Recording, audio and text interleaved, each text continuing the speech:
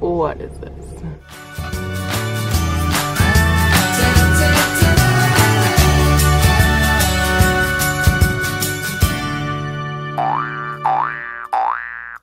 Hey guys, so clearly it's a no makeup Monday kind of day. I decided I'm going to try to pick up the camera and vlog this week. It's been quite some time, but it's something that I definitely want to do. So, hi.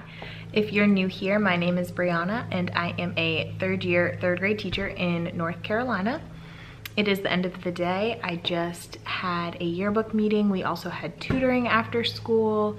So I have been busy after school. This is what I look like with no makeup. I chose to eat breakfast this morning instead of that. So I think that was a really good choice. For those of you who don't follow me on Instagram, I am challenging myself to eat 0 points on Weight Watchers this week. That doesn't mean I'm starving myself.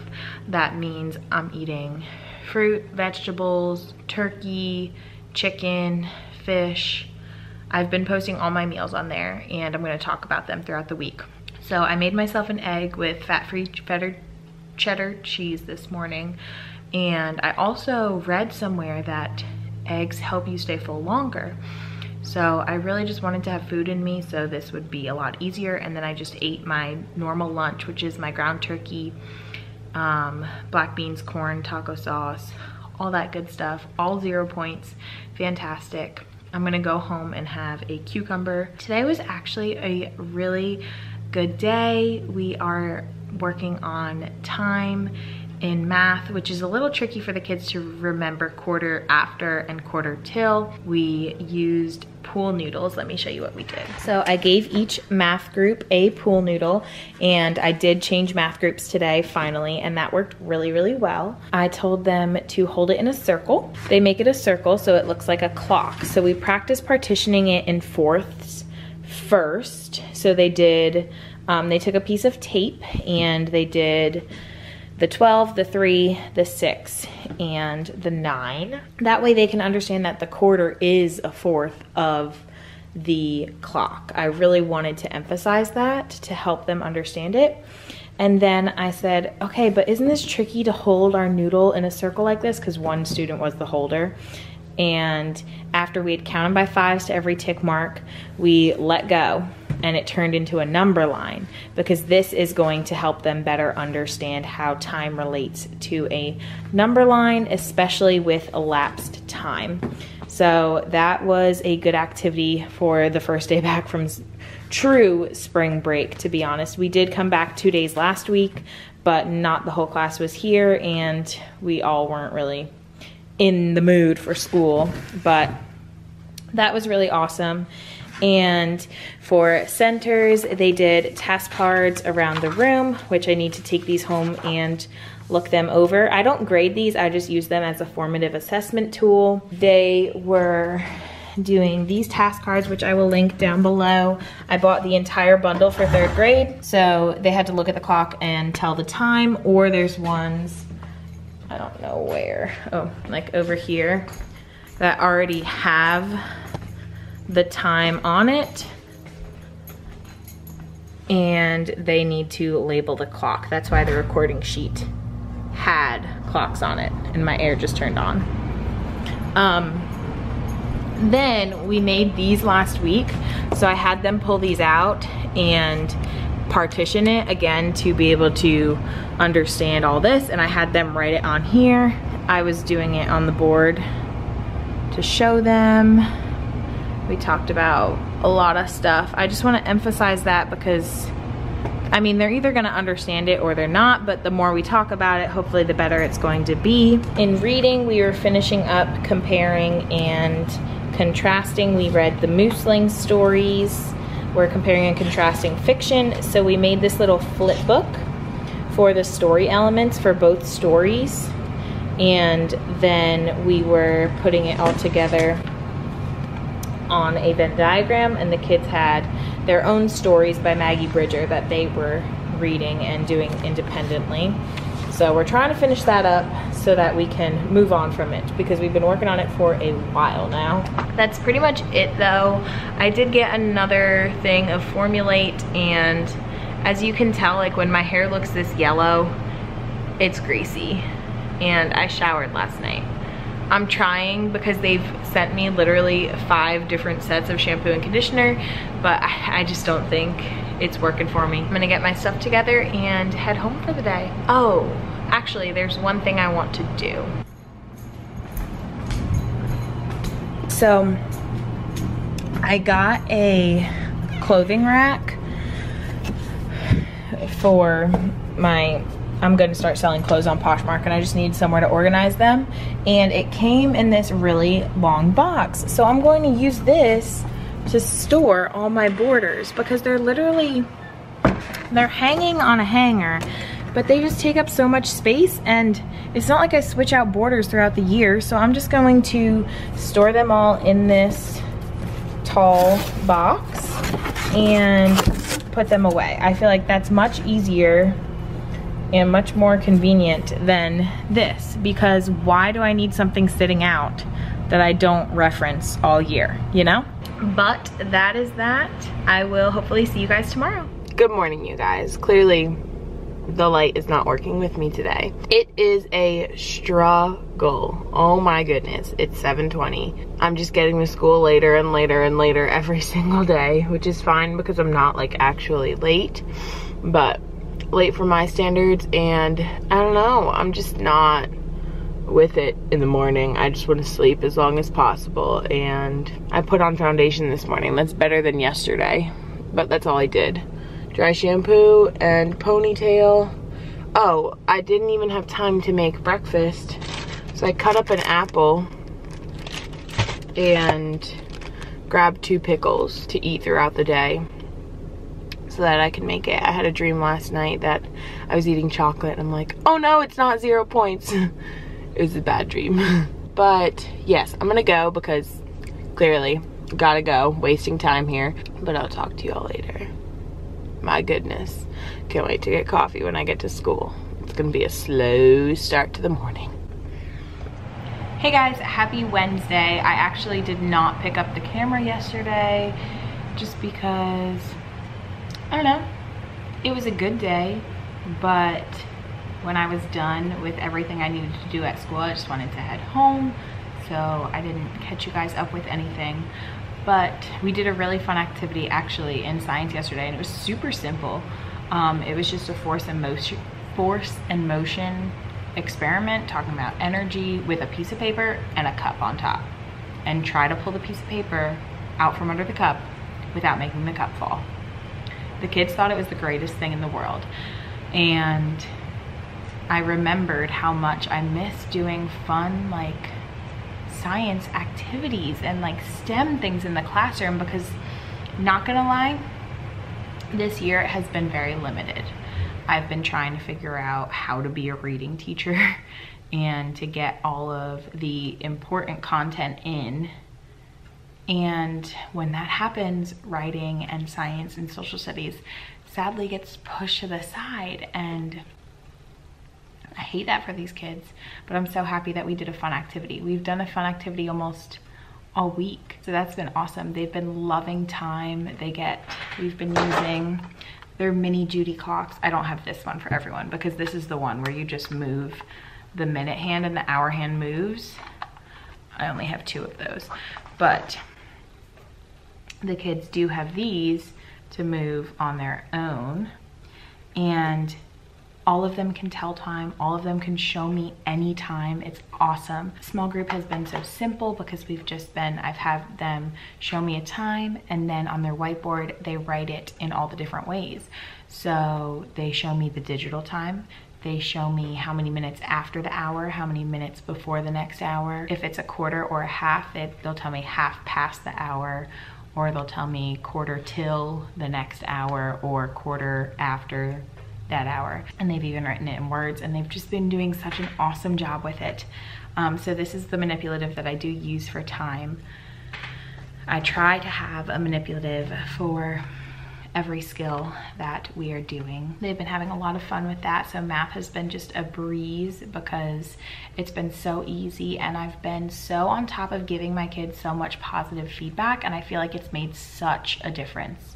in their behavior. Centers this week for math, they get started right away. Like, they're so excited about it. If you do not do centers, oh my goodness. My video I posted this Monday, I will link it right here. I think it's this way. I'll link it right here, but it is my first in a mini series I'm doing, just all the information I have about math centers. So I'm going to film quick short videos about that stuff. So make sure you definitely check that one out. That's one of the reasons my math time is so successful, because my kids do 4 different stations every day and they're each 10 minutes each, and that's it. And I know that doesn't seem like a lot of time, but I originally wanted them to be 15 minutes each. So it's an hour of time, but sometimes my mini lesson just runs over, but they still get all of their work accomplished, and that helps them with their pace. Like, they know they have to stay focused, and it doesn't give them too much time to like fiddle around and do whatever, you know? So it's just been so great, and they're practicing so many different skills in one day alone. Today during centers, they finished up their task cards around the room. You can see random cards on the sticky clips around the room.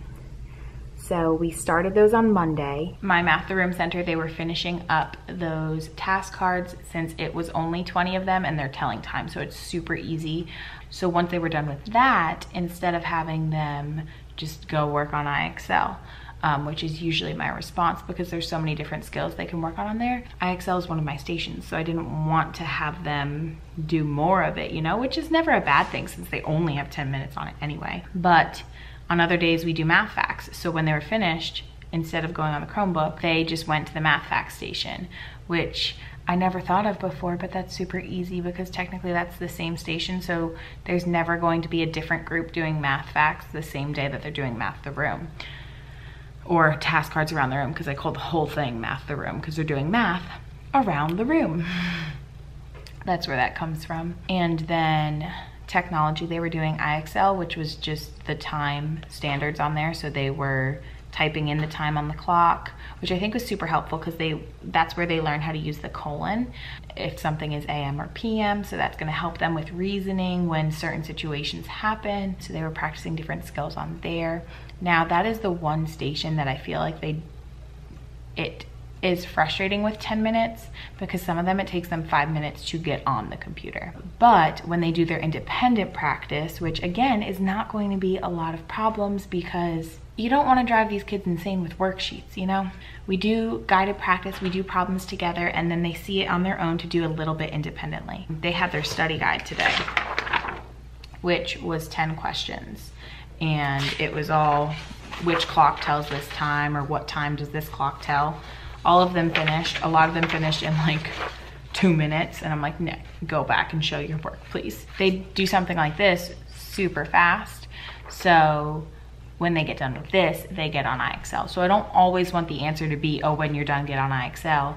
Luckily, that gives them a little bit more time. I think what I'm going to do next year, and I have to see the order I have my rotations, but I'm going to put technology after they do their independent practice. That way, once they start on IXL, they can stay and they don't have to rotate during that next rotation because they'll already be on their Chromebook and they won't have to do that double login process, because now our Chromebooks, when you close them, you used to be able to open back up and the student would still be logged in.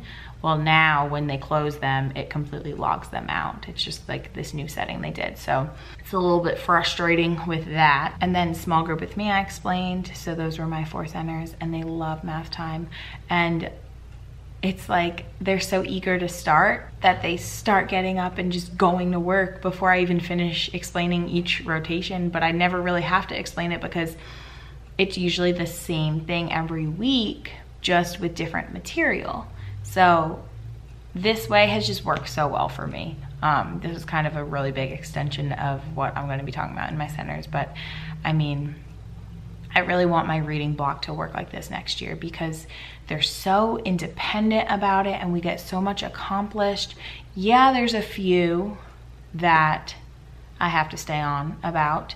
Luckily in math, I feel like reading might be more of a hassle with this next year because I do want to do more centers. Like I haven't done centers at all, actually. I tried, but it was really difficult because I didn't have a direction. I didn't really understand the whole 3rd grade curriculum. So now that I know what I have to teach these kids, what they have to learn, I have a better idea of what to do for reading centers next year, which I will most definitely do because I feel like math time, which we do math right in the morning, I feel like it's the most successful time of the day. Granted, the kids are still waking up, so they're not as energetic yet, but we just get so much done in such a short amount of time, and I'm not constantly trying to discipline children because they're all over the place, or I'm never having to say, do this when you're done, because they just know and they're trained, and it's like a beautiful thing. So I like gave them a point today because I'm like, you guys just get like,